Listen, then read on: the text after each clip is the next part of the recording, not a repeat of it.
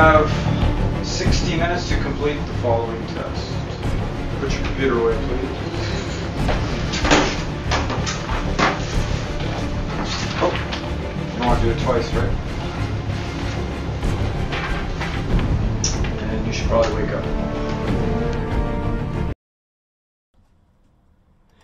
Wake up in the test room, knocked out in a daze. Grab my glasses, look at the test, this is all a craze. I give a sigh, look at the clock, and then the trash. I am thinking to myself, how am I gonna pass? The questions ask for slopes, slopes, I haven't lost my hope, hope. I think back to my class.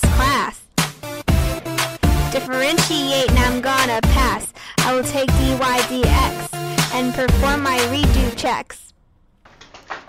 Don't stop, Mr. Gill, I love polynomials. For these, what you use is something called the power rule. It goes just like this, bring our exponents down and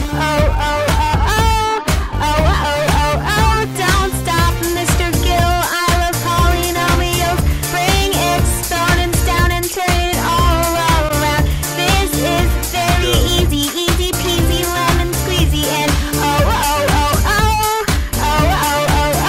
now I'm on to the next one. Oh my god, this is hard. I need to find the area.